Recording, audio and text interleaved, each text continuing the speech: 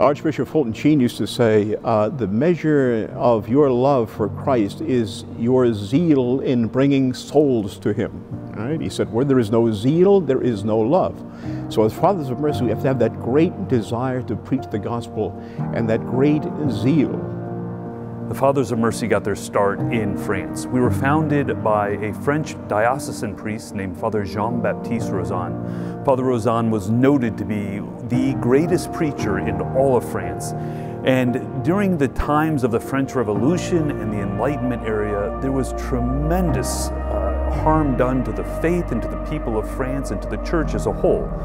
Cardinal Fesch of Lyon had asked Father Rozan to gather a group of men together to preach missions and retreats to restore the faith, and that's what he did. In 1839, Father Jean-Baptiste Rozan, our founder, sent some of his missionaries to the United States with hopes that they could continue the work of ministering to and saving souls.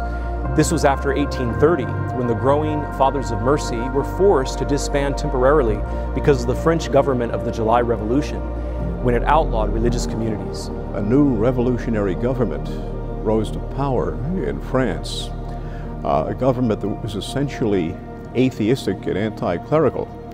They had a great hatred, especially for the Catholic faith. They had a great hatred for the clergy, the bishops, the priests. So many of the missionaries of France had to leave the country. Many of them came to the United States. They ministered to the people in the French-speaking areas of the country. So eventually, the Fathers of Mercy became an all-American order. Now, Pope John Paul II used to say that at the heart of every form of consecration is a sense of mission. So what is particular about the Fathers of Mercy is our mission, our founding charism. Now, the apostolate of the Fathers of Mercy, in a word, is evangelization. Our parish mission today has changed and modified slightly to kind of adjust to the times. Our parish mission today starts as a 5-night event. We'll come to a parish for 5 nights.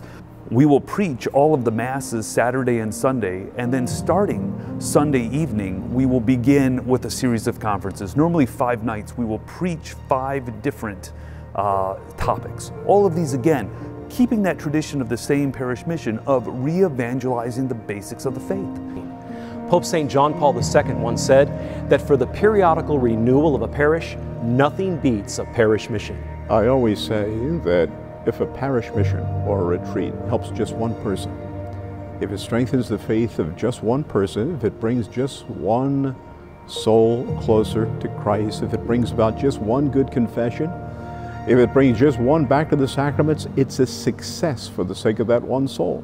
That is the infinite value of a single soul in the sight of Almighty God. And I'd have to say that is what brings me the greatest joy as a priest. We Fathers of Mercy are looking for good, solid Catholic men who are unabashedly in love with our Lord Jesus Christ and His bride, the Church. Men who want to help transform a veritable culture of death into a culture of life and love by showing and giving it the mercy of God. When we talk about being a Father of Mercy, we also talk about that zeal for souls, specifically in that context of being a traveling mission preacher, a traveling preacher. That willingness to live out of a suitcase, that willingness to travel, to strive, to go, to be like the father of the prodigal son, who went out looking for his son every night, and when he saw him, he ran to him. As Fathers of Mercy, first of all, we're called to fidelity. We say that the priest is a man who is configured to Christ by virtue of his reception of the sacrament of holy orders. We're looking for a man who is seeking to be a traveling missionary, a man to travel and preach the mercy of God. We're looking for a man who has great zeal for souls and who is willing to be trained, willing to sacrifice, willing to live this life. I myself love being a priest.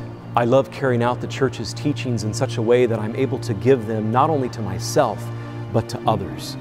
And this in the preaching apostolate offered by the Fathers of Mercy, to convey the truth, to convey truth in its purity as revealed by sacred scripture, sacred tradition, and the Magisterium. To give the beautiful truths of the Church, the bride of Jesus Christ, to others is something that is very, very dear to my own heart, precisely as a priest.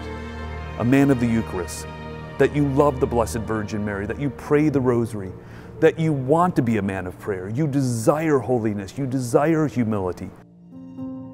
You are faithful to the Catholic Church, to the Holy Catholic Church, to what has been handed down to us from St. Peter and the Apostles, through the lives of the saints, the Church Fathers. From Peter to Francis, we embrace the fullness of the faith. I remember when I was first discerning my vocation to the priesthood and to the Fathers of Mercy, I used to see this little black and white ad in a little Catholic weekly publication that my mom used to get. And the Fathers of Mercy ran this same little ad every week. And I'll never forget what it said. It said, "The Fathers of Mercy need men to bring the mercy of God to all." It said, "Dedicated to the Magisterium of the Church and devoted to the Blessed Virgin Mary." And I saw that and I said, wow, that's for me. But really, that's the essence of what it means to be a Father of Mercy.